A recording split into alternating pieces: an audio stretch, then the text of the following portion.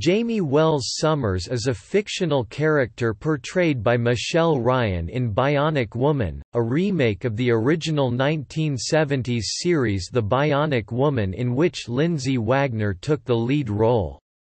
The character was created by Kenneth Johnson based upon concepts from author Martin Caidin's novel, Cyborg. Neither Johnson nor Caidin, however, receive screen credit on the 2007 remake.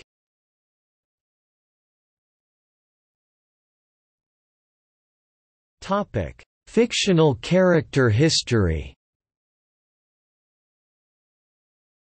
The new version of the character is a San Francisco bartender. She was born in Van Horn, Iowa, to political activists, Ethan and Madeline Jo Sommers. Both parents traveled a lot for their causes, and could be away for days or weeks at a time. When he would return home, Ethan always brought back photographs of his travels for Jaime, and, even at a young age, influenced Jaime's love for photography. In 1992, Jaime's sister, Becca Sommers, was born. Jaime attended the local public school, Meskwaki High School, in Van Horn. She was a very active student. She was the forward on the school's field hockey team, contributed to and edited the school literary magazine, was a success on Debate Squad, and participated in the photography club. She was popular among the students and a favorite of her professors. With neither of her parents in lucrative professions, Jaime helped contribute to the family by getting jobs around the neighborhood. She babysat, delivered newspapers, and was hired as a host and waitress at a family-style restaurant called Jelly's Eatery. A year before Jaime was to graduate high school, Madeline was diagnosed with malignant stage 2 breast cancer. Jaime, who always believed her parents' busy life on the road prevented Madeline from getting an earlier diagnosis, quit most of her extracurricular activities to help care for her mom. Her grades slowly began to suffer, but she managed to graduate in the top 7% of her class in 2001. She was accepted into Harvard University, where she hoped to study Irish literature. When her mother's condition worsened, Jaime threw aside her plans for college to stay close to her. She continued to work, but became more and more involved as a caretaker for her mother. In 2004, after a lengthy battle with cancer, Madeline Jo Sommers died. Immediately after the funeral, Jaime left for the West Coast, leaving Becca behind. Upon her arrival on the West Coast, Jaime quickly found herself a cramped apartment in a college town and a job working at a local bar. She enrolled in the psychology program at the nearby college and was able to afford tuition since she had saved up a little bit of money while taking care of her mother.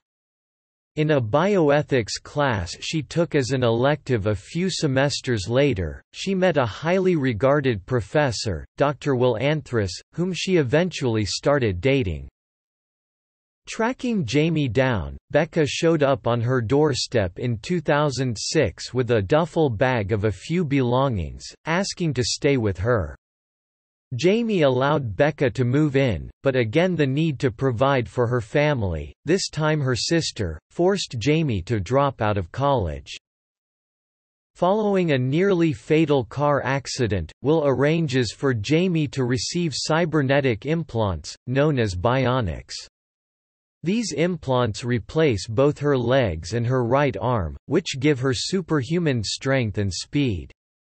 She also has a bionic ear which allows her to hear at low volumes, at different bandwidths to most humans, and over uncommonly long distances, as well as a bionic eye that gives her 20/20 vision and mathematical analysis of objects, their speeds, trajectories and so forth.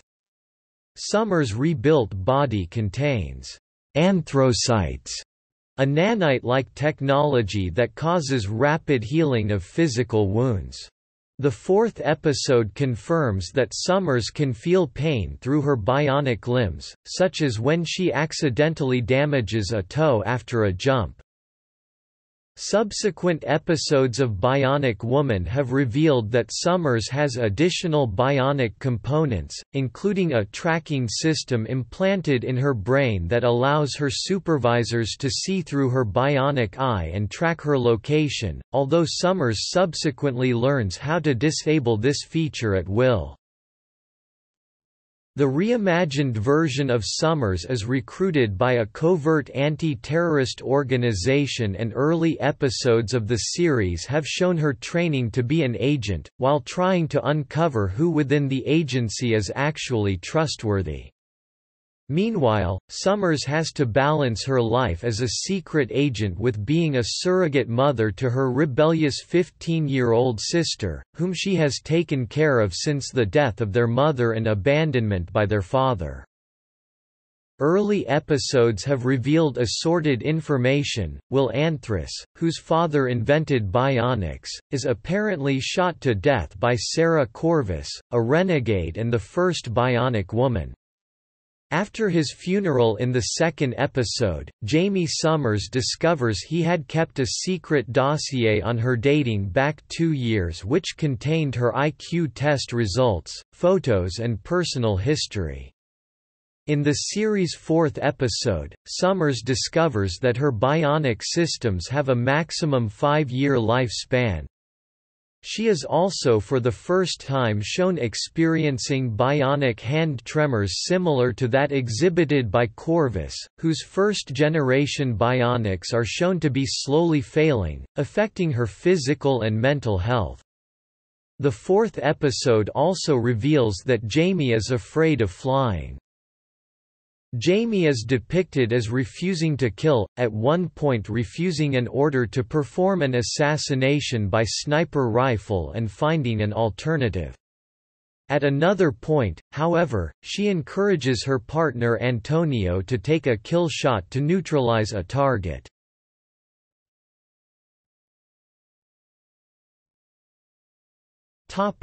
Character origin.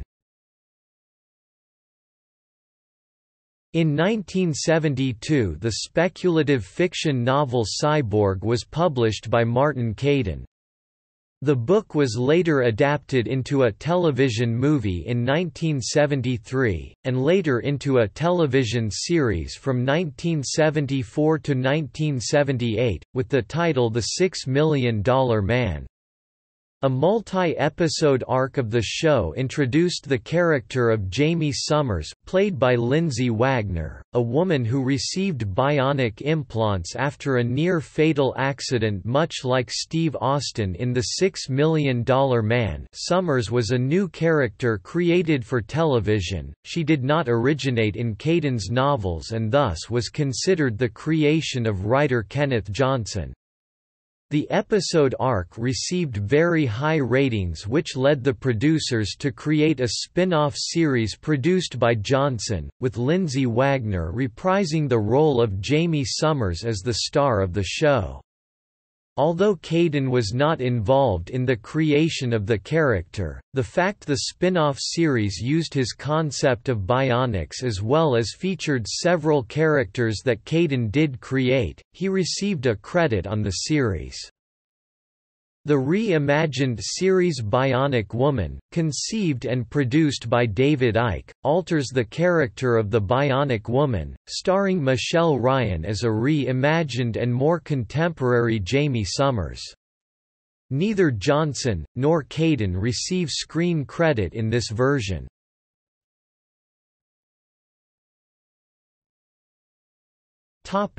Critical reaction.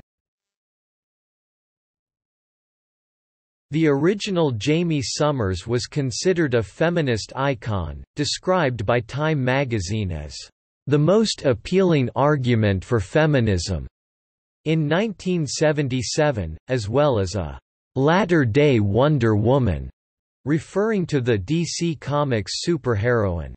The Bionic Woman had been of an era where The era equal rights amendment movement was very much alive. According to the new series producer, David Icke, Bionic Woman was the first television show where the female was not the wife of or the girlfriend of or the mother of the guy. Despite these accolades, others note the inherent contradiction among the feminist characters of the 70s, such as Jaime Sommers, Linda Carter's Wonder Woman and the Charlie's Angels, that these women are objectified by men in order to relay a lip-gloss feminist message. The new incarnation has been criticized by television analysts as more of a gender stereotypes portrayal than the original, citing that Sommers is no longer an independent careerwoman, tennis pro and teacher, but rather a college dropout and bartender, who despite being described as having a very high IQ is otherwise in no position to be the ultimate women's lib heroine. The original had been. Lindsay Wagner, the original Bionic Woman, described the new series as dark and broody and violent. Describing the new Jamie, Michelle Ryan comments that she is a strong, feisty female character. She has a vulnerability to her. She's very warm and compassionate. I think she has high morals. She always questions things. She says, "We're the good guys," and I don't think that's right. Ryan continues describing the character, adding, "She's a real tomboy as well. She's real. I think she's very grounded, and she has a good heart, but she also has an edge to her as well." Parallels are drawn between the new Jamie and her 90s female action hero predecessors, some commentators remarking on a likeness to Buffy Summers, protagonist of supernatural drama Buffy the Vampire Slayer, in the sense that she has been unwillingly given a superhuman burden. This also extends to the relationship between Jamie and her foil and antagonist, her tragic nemesis Sarah Corvus, which has been described by reviewers as sharing similarities with the Buffy-Faith dynamic in Buffy the Vampire Slayer.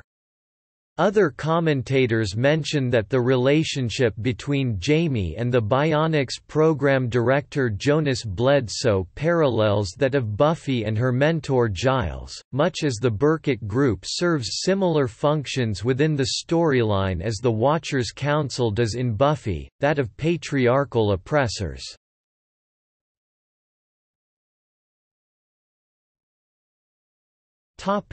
See also: